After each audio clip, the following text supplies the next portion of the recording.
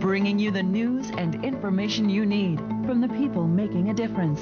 This is Comcast Newsmakers.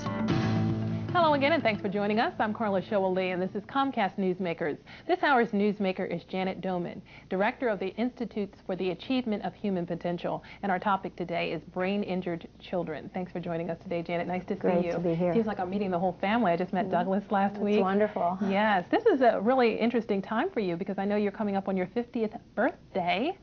Yeah, 2005 we'll have been on our present Institute. campus for 50 years very Wow, soon. that's wonderful. Well, tell us a little bit about brain-injured children, because what is the range of a brain-injured child, and what does that mean? Well, the kids that we see range all the way from kids who may be in a coma, may be blind or deaf or insensate or paralyzed, all the way to kids who may have just trouble in mobility, crawling, creeping, or walking, or maybe learning problems or intellectual problems, all the way to kids who might be in school but having problems with hyperactivity or attention, and all the way to kids who just might have a mild reading problem. Okay. And everything between those, that comatose kid and the reading problem, every level of kid you can imagine. So I'm sure that sometimes brain-injured children are called by many different names, and I imagine that would be very confusing for an adult. It's an excellent question. It's probably one of the biggest problems for parents because there are so many labels for the brain-injured child,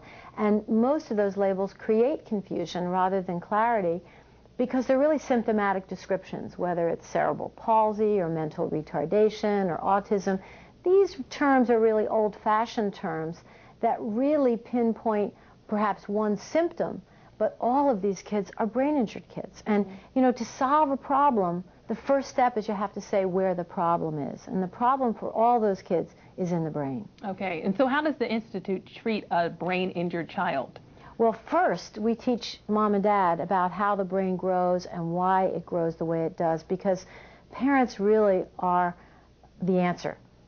We learned a long time ago that if we took all the things we were doing that were effective for treating brain-injured kids and started to teach them to parents, that then our kids could be home with mom and dad. And that's when our results went from good to excellent, because brain-injured kids should be at home with mom and dad. So what we teach them is how to stimulate the brain. The brain literally grows by use. It grows by use. And so everything that helps to grow the brain is going to improve the condition of the brain-injured child. And it's funny you say that, because my mom didn't even know this with my brother, who grew up with cerebral palsy. He didn't talk for many, many years, but she kept talking in his ear constantly. And then one day at the age of 3, he starts talking. Well, see, mothers, particularly mothers, are so intuitive. All the things that mothers do instinctively and intuitively with their brain-injured children are almost always right. Mothers really know. They know their kids better than anyone else. And generally, when they follow their instincts, 99% of the time we find they're right. And there are very few professions in which a professional will be right 99% of the time. Mothers have a good track record. I believe that. What can families do to get help if they suspect that they even have a brain-injured child? Well, first of all, get an education. Start learning. Certainly, they could visit our website. There, they're going to find a lot of information about all the different types of brain injury, and that will be a good introduction.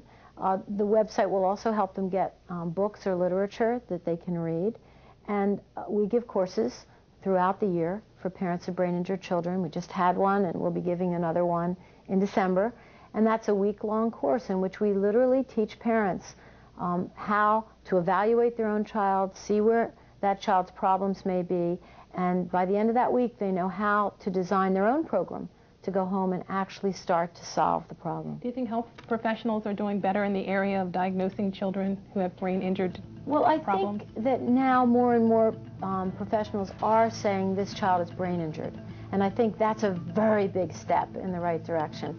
Otherwise, all of these diseases, cerebral palsy, autism, these are a kind of a way to put a kid in a drawer and close the drawer and forget him. Absolutely. Instead of solve his problem. Always good information. Thanks so much for joining us, Janet. Our pleasure. This hour's newsmaker has been Janet Doman, Director for the Institute of Human Achievement. I'm Showell-Lee. Thanks for joining us. The preceding has been a presentation of Comcast Newsmakers. Now, back to CNN Headline News.